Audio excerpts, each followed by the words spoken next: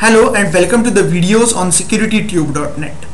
This is part 2 of IEEE 802.11w amendment, which is all about management frame protection. In last video we have seen why to have 11w and how it is implemented. In this video we will concentrate on exact implementation, and in the latter part we will talk about Cisco MFP, which is a Cisco proprietary implementation of IEEE 802.11w. Now to start with, how exactly RSNA handshake will be handed out in 11w. Now currently this four-way handshake confirms the following things to each of the parties. First is everyone gets confirmation that the other party is holding the PMK or pairwise master key. Second is each party gets the confirmation that the PMK holding by the other party is live and fresh. Now with the help of PMK, either party derives the pairwise transient key or PTKs, and they also install the encryption and integrity keys into IEEE 802.11 state machines. Now there is one more important thing which is carried out in this four-way handshake is the group temporal key and group temporal key sequence number derivation. This sequence number is delivered by the authenticator to the supplicant. So after the four-way handshake is successful, either parties have the PMK, PTK, GTK and the GTK sequence number. Now IEEE 802.11w extend this four-way handshake to transport the integrity GTK or IGTK and IGTK sequence number from authenticator to supplicant. So after PTK and GTK exchange, IGTK or integrity GTK exchange will take place. Now it is also used to validate the RSN capabilities, and it is also used to confirm the correct cipher suits are used or not.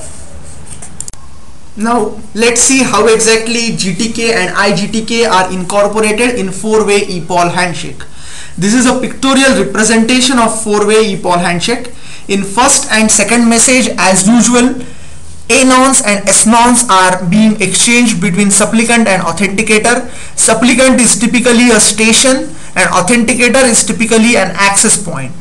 Now after exchanging anons and snons, the other two vectors are MAC addresses of supplicant and authenticator and pairwise master key PMK. With these 5 values, supplicant as well as authenticator can derive the PTK independently. After deriving PTK independently, authenticator translates GTK and IGTK to the supplicant, and the fourth message is the success message.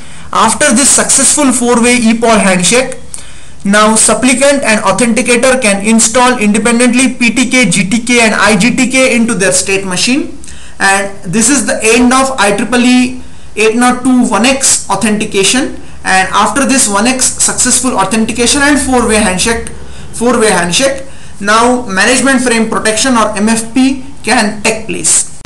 Now a $1 million question, whether my AP supports MFP or management frame protection or not. A very important question. How to know it? Look for RSNA or RSN information element in AP's beacons. Now in the beacon frame, the RSNA will be present in a tagged parameters in variable length field. Now the presence of RSN tag guarantees that AP supports 11i framework or WPA2 framework. Now inside this RSN tag, look for RSN capabilities. Now in RSN capabilities, bit 7 or B7 is robust management frame protection bit.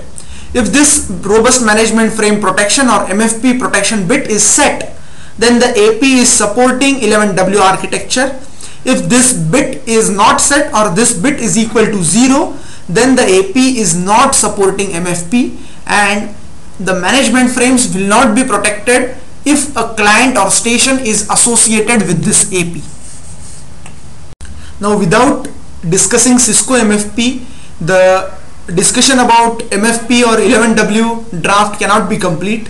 Now Cisco MFP is a proprietary pre-standard implementation by Cisco.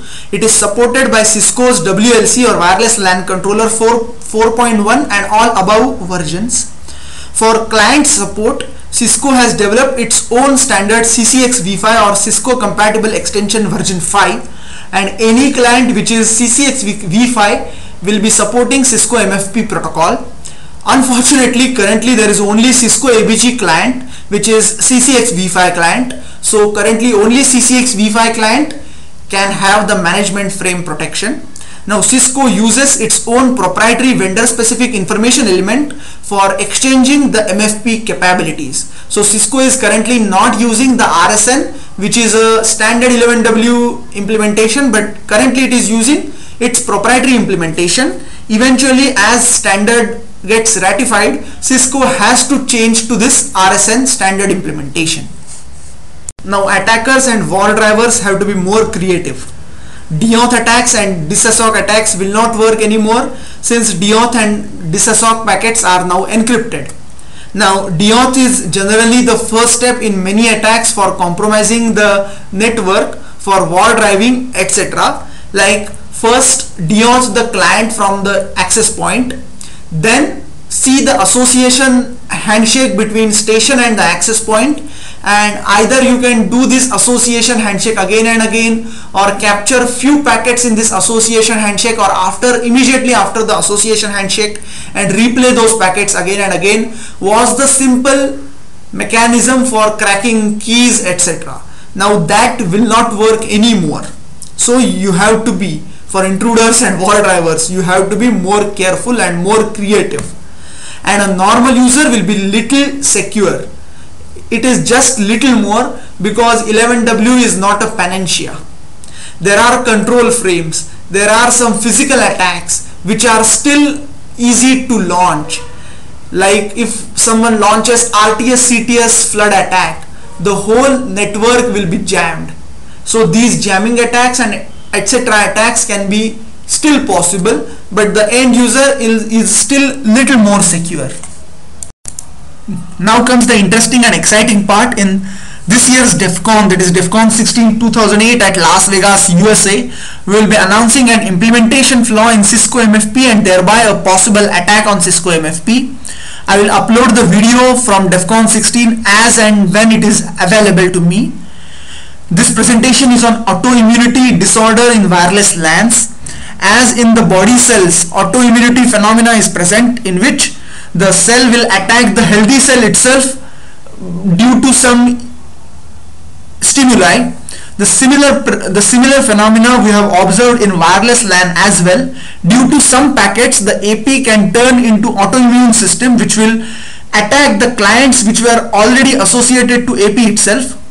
Till then, a food for thought for you: which MAC layer packets can turn AP into autoimmunity? Just have a thought, and how the Cisco MFP can be attacked with this autoimmunity attack.